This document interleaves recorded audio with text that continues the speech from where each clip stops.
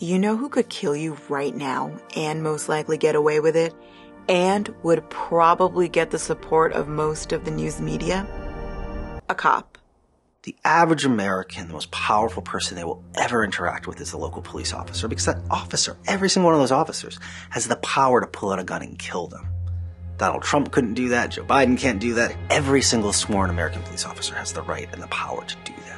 The police form a foundational part of how the news functions in this country. Crime today is arguably the bedrock of news reporting. Without crime, without the police, it's hard to imagine what the bulk of the news at both the national and local levels would look like. If a program like Stop and Frisk is abandoned, will people die? Well, I think, no question about it, violent crime will go up. Just ahead on efforts by some big cities across the country to rein in aggressive police tactics while violent crime is on the rise. All of this going on as police are facing tougher situations when responding to emergencies.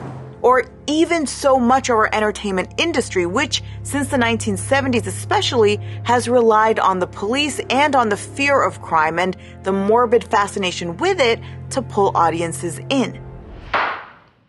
And so as we find ourselves in the midst of another media zeitgeist about increasing crime, it begs the question, is all of this, the foundational nature of the police and crime in our news and entertainment industries, just a natural part of how this all works? That people just want to know what to watch out for and what criminals lurk in their neighborhoods?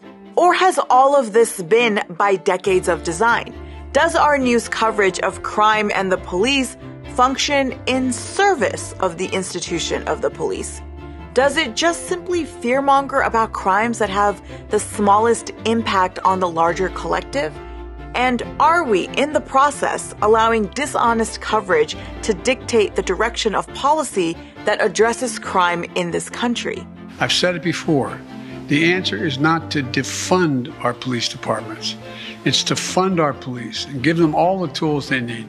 Welcome to Backspace, where we tell you how the story is told in the headlines, and then we think about how we can tell it a little differently.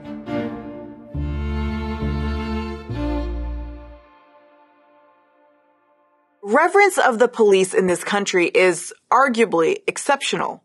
The American police, as lone officers and as an institution, receive a glorification that's almost on par, maybe in some cases more so, with that of the military.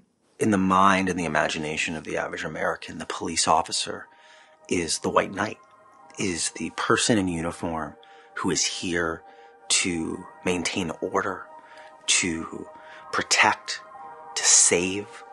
They're the hero of the story.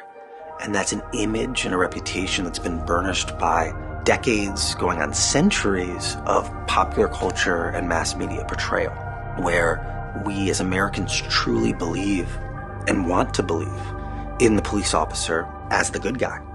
The bad guys don't stand a chance. That kind of respect, reverence could be fine if it didn't give police unquestioned authority to dictate the terms of their own existence, their abuses, and the occurrence of crime in this country. And that's nowhere more apparent than in our news coverage, which reveres the authority of the institution of the police. We know you back the blue, but do you back the blue's budget? Former Mayor Rudy Giuliani increased the number of police officers by 20%. Crime and homicide rates dropped to record lows. He was able to do this in large part to government funding. When you have crime on the rise, you got to do something to counter that. So the police tactics and things that the police have to do to bring the order back to it has to increase. Let us roll up our sleeves to roll back this awful tide of violence and reduce crime in our country. This type of reporting, which kowtows to the authority and power of the police, privileging police narratives about itself, its individual members, and about crime, has been referred to as propaganda. News that serves as PR or propaganda for police departments and the interests of the police. It's not just about how the police themselves are reported on, but also how crime, which crimes are reported on, who is used as a source, and what solutions are offered. I think there are really three main functions of propaganda. First is it's designed to make us panicked and afraid of all of the types of very particular crimes that police enforce. The second function of propaganda is once it narrowly constrains our understanding of what is related to our safety, it narrowly constrains what we think of as threats to our well-being.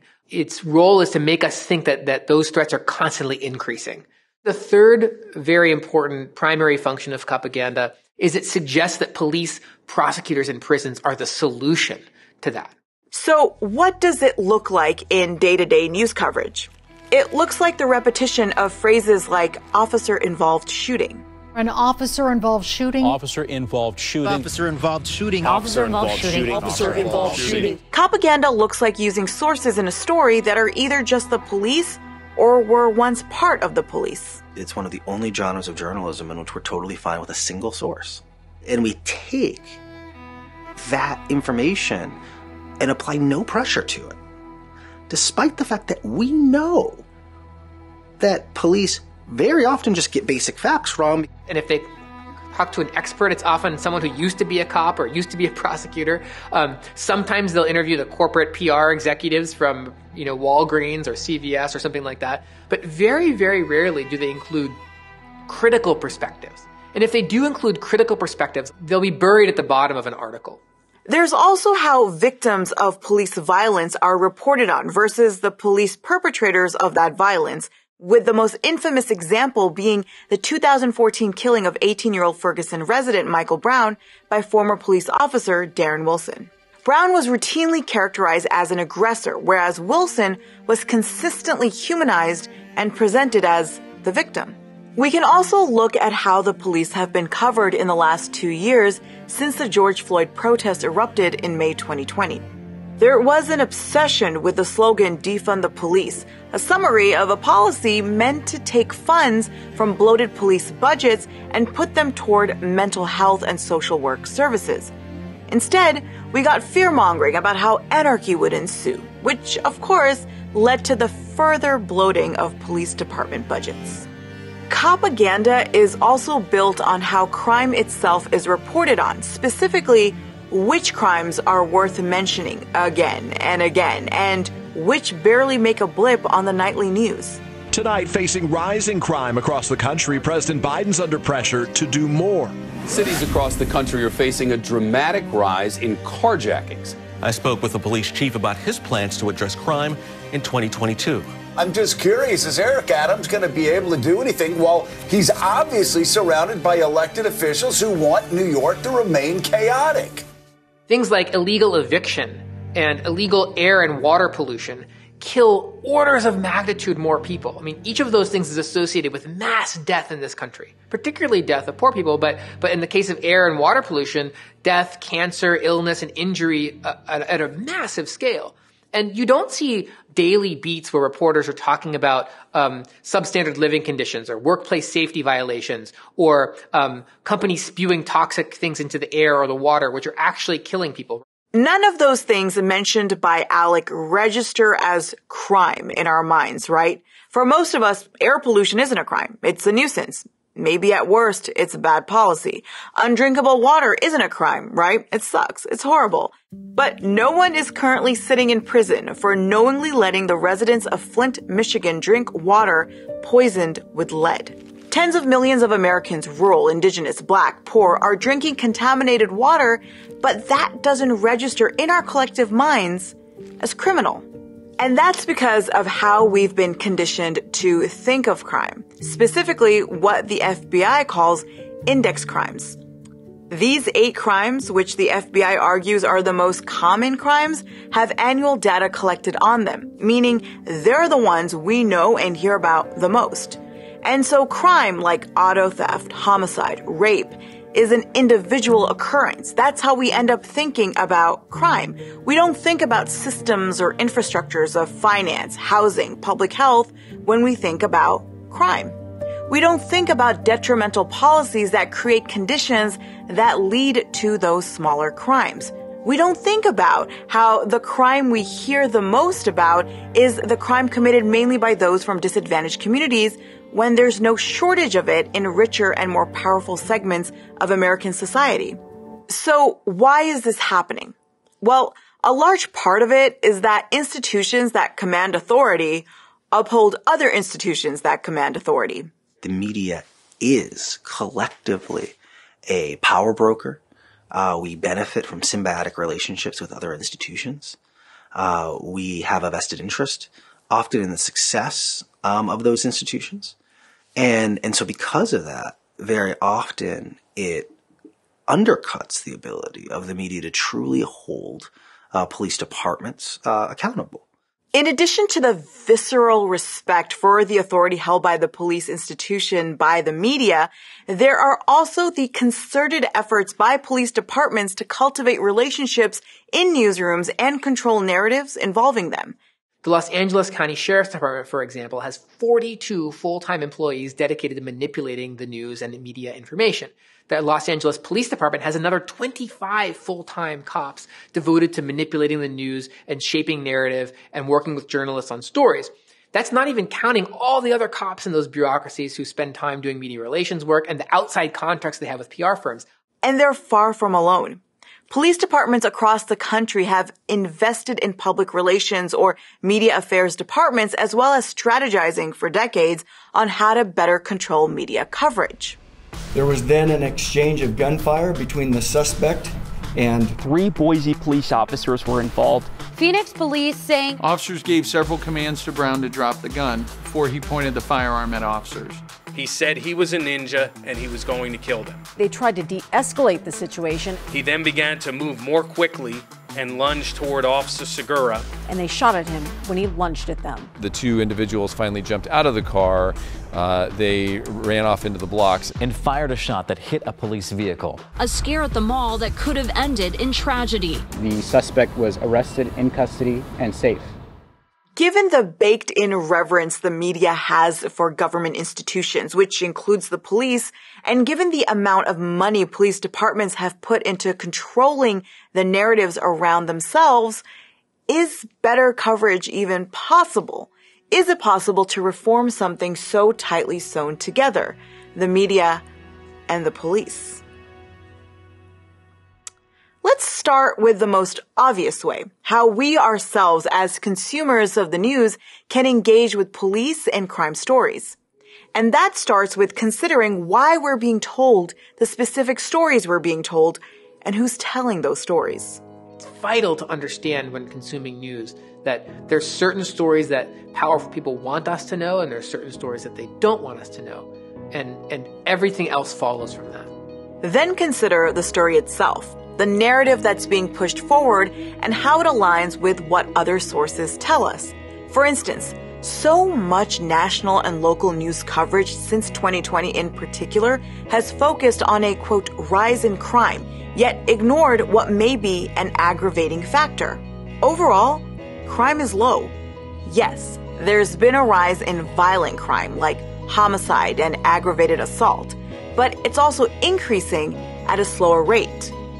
But coverage of crime tends to ignore and erase root causes of crime, specifically crimes committed within or by those from underprivileged neighborhoods. The main driver of crime, especially violent crime, is income inequality. It's poverty. It's also the criminalization of poverty. Rarely do newsrooms make the connection between rising crime rates and increasing poverty, or between rising crime rates and the sort of crimes that are primarily prosecuted, crimes that tend to focus on the wrongdoings of the poor. Newsrooms need to reprioritize their understanding and engagement with crime, not just the structural issues at the root of crime, which can be fixed, but also consider bad policies and bigger crimes that are creating conditions that generate smaller crimes.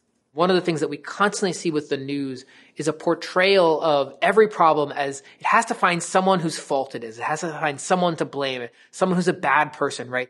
Instead of actually asking, how are these systems designed to inevitably lead to these outcomes?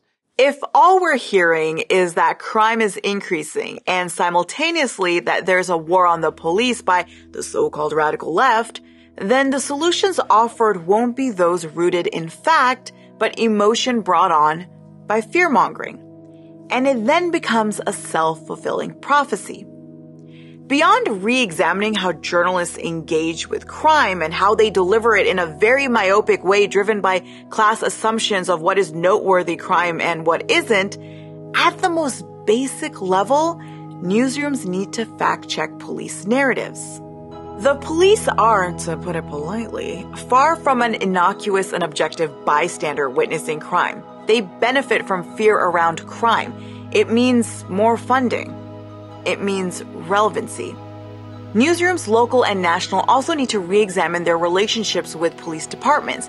Public information officers are PR agents. Their job is to control the narrative, not to give objective facts. The police should not be at the center of the stories they are a part of. It's our job to try to figure out what's true and what is not. And so often things that American police say crumble under the lightest amount of scrutiny. Much like how it is difficult to reform the institution of the police, reverence for the institution and its authority by the media also faces a similar difficulty. There's an inextricable link there, a symbiotic relationship that feeds the other what the other needs. The news media needs attention-grabbing stories, and the police need the public case to constantly be kept around and empowered. But if, as journalists, we stumble when it comes to holding any institution of power accountable to the public, then what are we doing exactly? Because our current coverage of crime, of police, seems less like punching up to power and more like holding up the abuse of power. And scene. Thanks so much for watching, everyone. We do have a few more episodes left in this season of Backspace, and so we want to hear from you as to what you want us to cover. Let us know in the comments, and don't forget to like, share, and subscribe, and we will see you soon.